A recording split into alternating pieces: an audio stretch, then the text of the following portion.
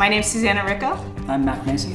We're married and we both have PhDs in computer science and we work for Google. One for the world. His name is Julian and he's 10 months old. We're having a race of who's more skilled today, the baby or Max robots. Yeah. Currently the robots are winning, I think, just by a little bit. I think grad school is good training for parenting. Long hours. Long hours. Having a thing that's just yours. Yeah. That you're responsible for. Right. Small, measurable progress. Yeah. We started dating after we met at Harvey Mudd College and then went to Duke together. It was really nice being able to go to the same grad school.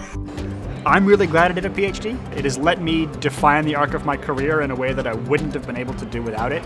I wouldn't be at Google working on robots without it. What a world we live in, that this is a job. This is a thing we actually get to do.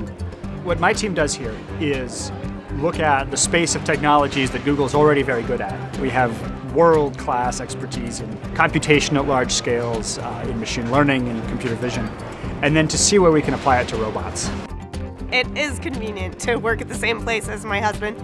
I like computer vision because it's a really interesting example of a place where computers are really bad at something that people are really good at. My job is to make computers better at looking at images and videos the way humans do and being able to understand what's in them just from looking at the pixels on the screen. The net impact of my work is to make it easier for people to find pictures that they've taken. So, for example, if you want to search for pictures of my kid's first birthday, you can find those images without having to explicitly say, this is a picture of my kid's first birthday. I'm definitely happy that I went to grad school and got a PhD. It's allowed me to self-direct in a way that I don't think I would be able to if I didn't. Why should you do a PhD? It lets you decide what you're doing with your career in a much better way. It lets you say, this is something that I find really compelling.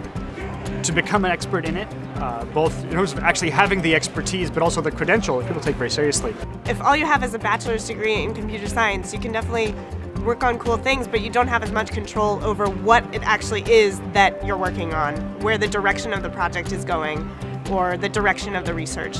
And with a PhD, you're the person making the decisions on what problems are interesting to pursue and how you should pursue them.